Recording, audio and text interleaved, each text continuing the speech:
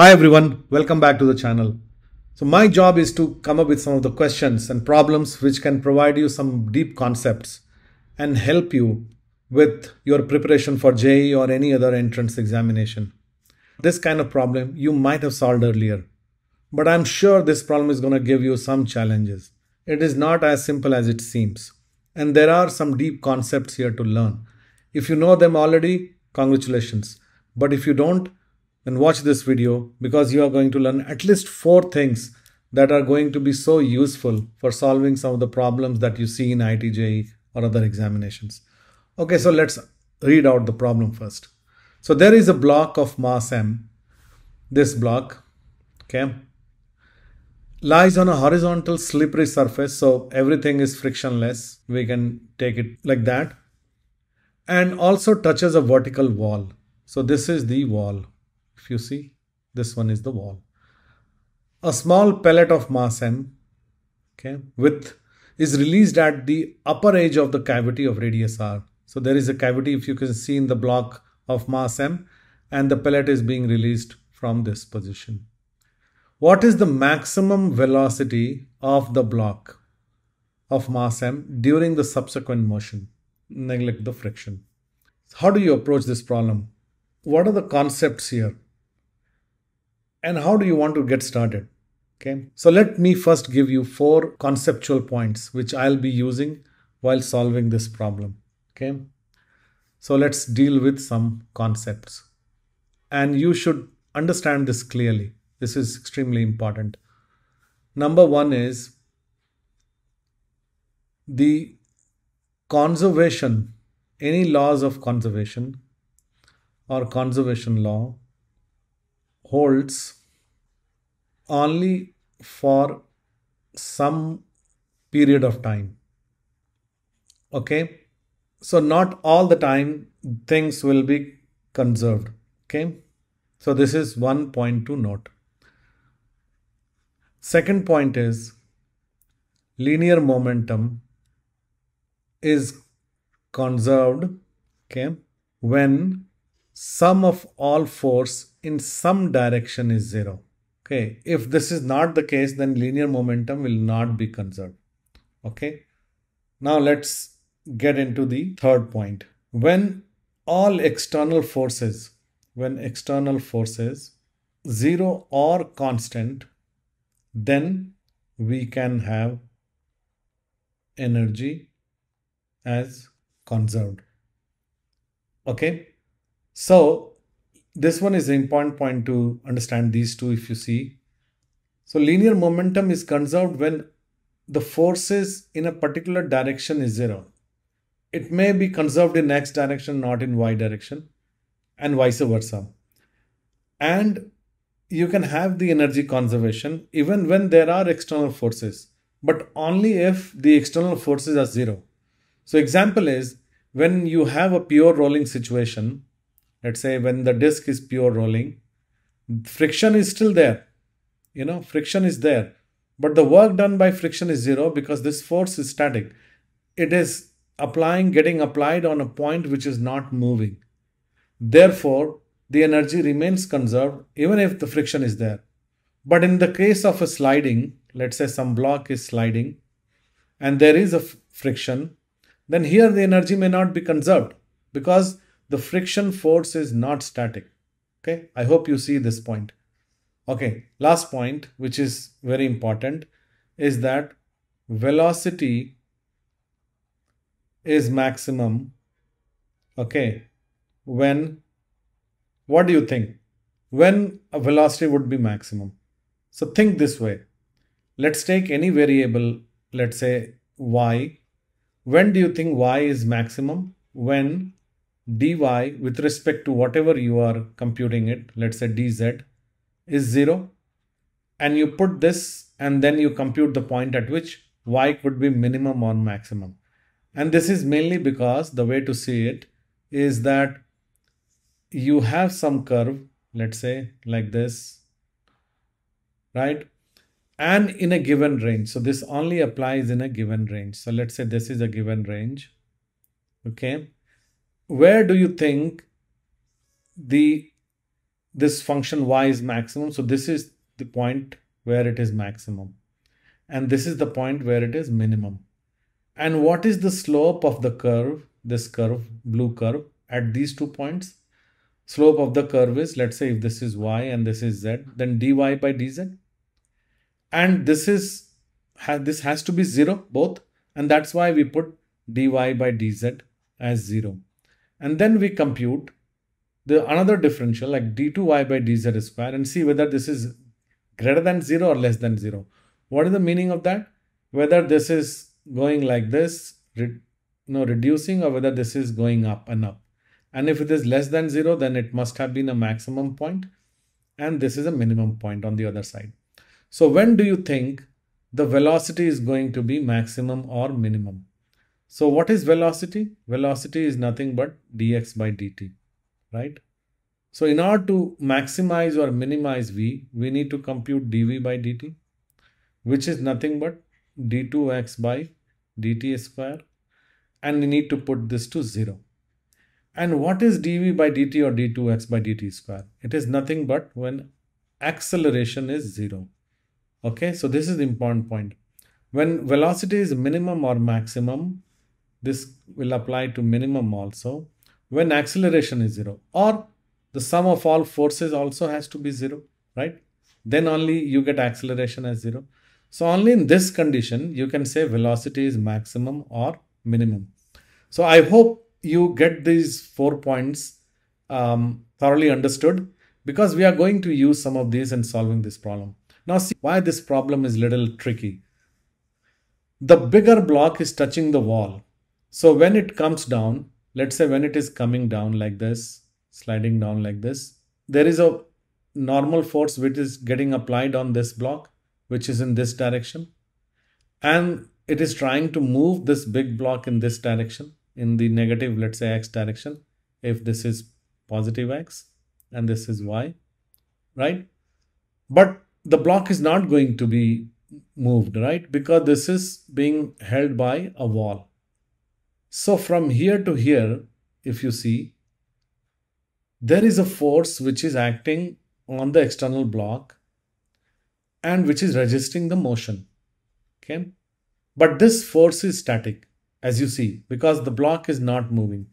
So according to this rule, third rule, we will have energy still conserved, right? Energy is conserved. You get it? There is external force here, although friction force is not there, but there is a force which is getting applied on the wall and vice versa on the block. But since the force is static in nature, therefore energy will be conserved. Okay, so this is A. The second thing, linear momentum is conserved when external force is 0. Now in y direction force is not 0 because there is a normal from the ground, and x direction also force is not 0 because this mass is trying to push this mass in this side and there is a normal force here. But until what point? So that we will consider, okay. But at least till this point, if you see, let's call this point as A.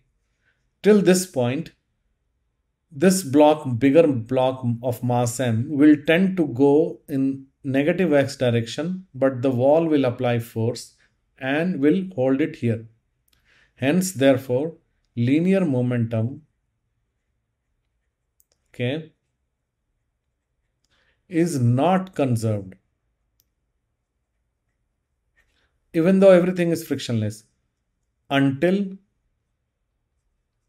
point A. Only till point A. So this is something that you should note, because once it reaches here, the pellet is here, then it will try to climb up and then it will apply a force in this direction and block will try to move in this direction. Hence, there is no wall on this side. Therefore, the block is free to move in this side. So after point A, but the third point is that after point A, the linear momentum is conserved.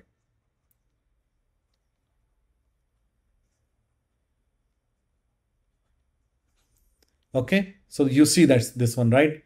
So these two are so important. Now you see we directly applied these three concepts here, this linear momentum and the external forces. Now the third thing is it is asking for what is the maximum velocity of the block. So maximum velocity of the block will occur when the acceleration will be zero. You get it? Or the sum of all forces will be zero. Okay. So where do you think the maximum velocity will occur during this the whole motion of m going from here to here? So I would allow you to think for some time while we write some of the equation and then we come to this one. Okay. This point is, let's say, O, and this point is A, and let's say this point is B. So for motion of pellet M from O to A. Okay, so let's just assume the motion for the first half. Okay, from here till here. This is point A. Okay, this is the pellet, this is pellet. So we know that this height is R. Is energy conserved? Yes, there is an external force here, but they are static forces, so energy is conserved. So we can write mgr equal to half m u1 square. Okay, let's say that at this point it acquires a speed u1. Okay, and that will give me u1 equal to 2gr. Right? So let's just box this equation for a moment. Call it 1. Okay. Now, we also know that until this point, this block was not moving because there was a force here. Hence, linear momentum is not conserved from O to A. Correct? So, we cannot write a linear momentum conservation from O to A. But then, at this moment, just after it reaches here, let's assume that for this subsequent motion,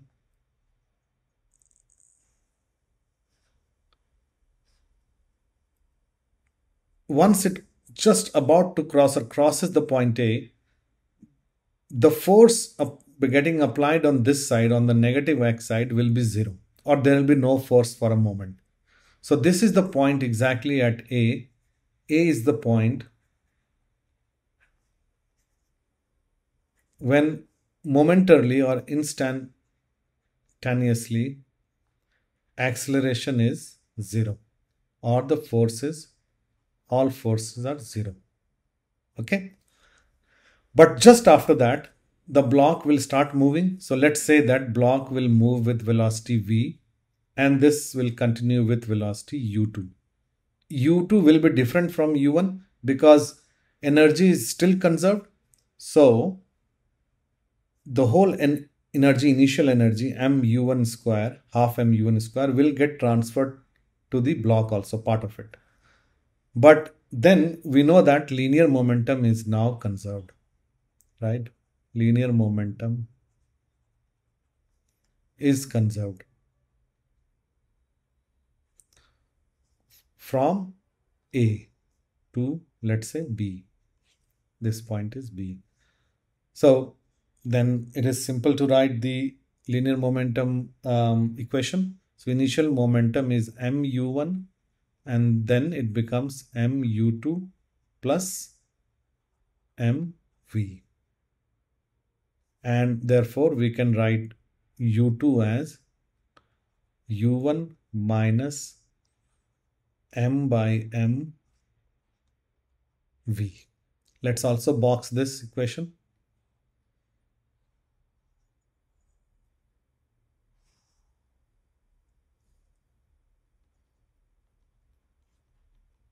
Okay. Now let's apply the energy equation again. Okay. Half m u1 square equal to half m u2 square plus half m v square, right? Instantaneously, when the object, the pellet, just crosses point A, then we have this linear momentum conserved because that point force was 0, and the energy is also conserved at that point. Now, since half mu1 square is mgr, so we can simply write mgr equal to half m.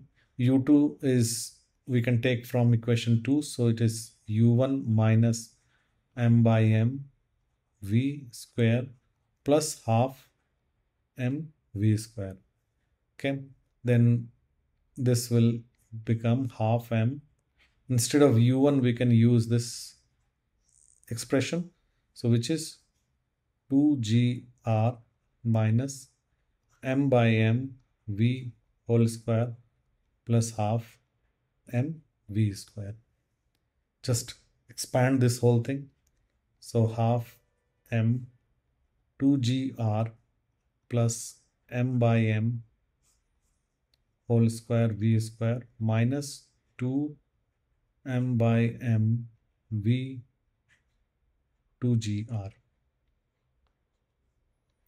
plus half m v square. Okay, so let's just take 2 this side and divide everything by small m. So 2gr equal to 2gr plus m by m whole square v square minus 2m by m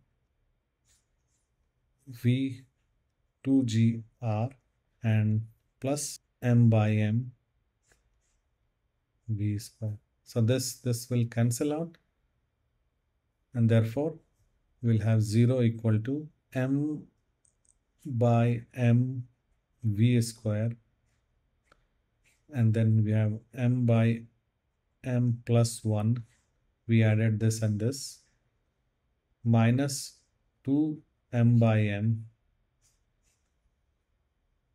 v and 2gr. Therefore we can just take m by m common outside, v m by m plus 1 minus 2gr.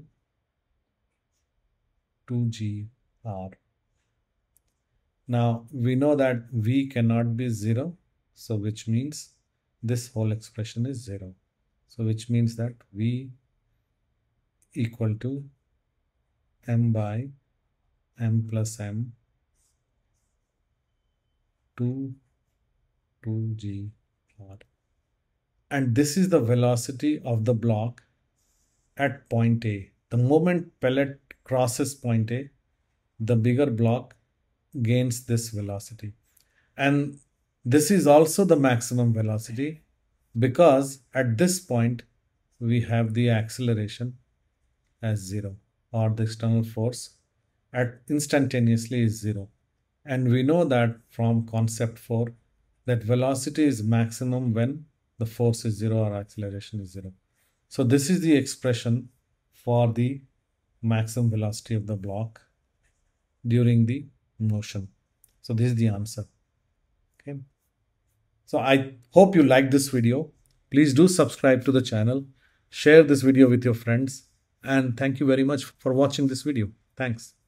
Subscribe and gain access to concepts and tips for doing better in IIT JEE or other examinations. Keep up the great work.